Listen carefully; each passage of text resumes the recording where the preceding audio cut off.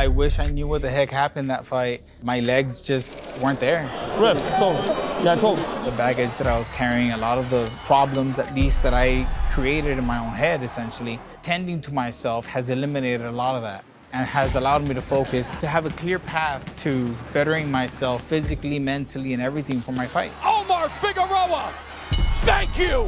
So I went and talked to a doctor, and first thing he diagnosed me with was bipolar disorder. That was a surprise to me. You have bipolar, you have ADHD, and depression, anxiety, OCD, and PTSD was the biggest one. It's like, what am I doing with myself or to myself? I knew I had to look inward. After knowing everything that I was dealing with, I feel like I have nothing to prove to anyone.